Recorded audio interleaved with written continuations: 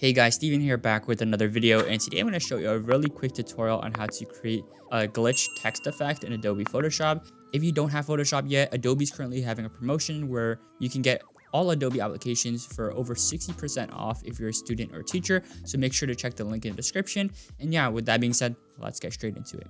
So first things first, you want to type out your text, and I also noticed that this effect looks a lot better when your font or your text is slightly slanted. So we're going to italicize this. So you want to press on the text tool, you want to highlight your text, and then you want to press Control T.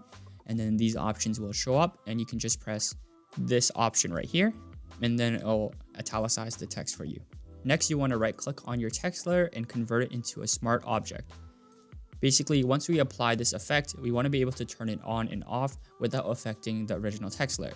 Next, you want to go to the Adjustments tab and go to Threshold. And now if we zoom in here, you can already see that the edges are a little bit rough compared to when it's off. So basically, this threshold effect is going to help roughen up the edges.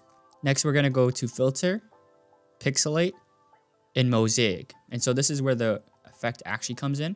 So you can increase it, but you want to keep it very low and very subtle. So I think anywhere from like 5 to 10 is good. So you can see how this looks like. I'm going to go with something stronger so you guys can see how that looks like. And that's basically how you create this glitch text effect very easily. And the great thing about having the smart filter is you can disable it anytime you want. You can just hide it and it goes back to its original state.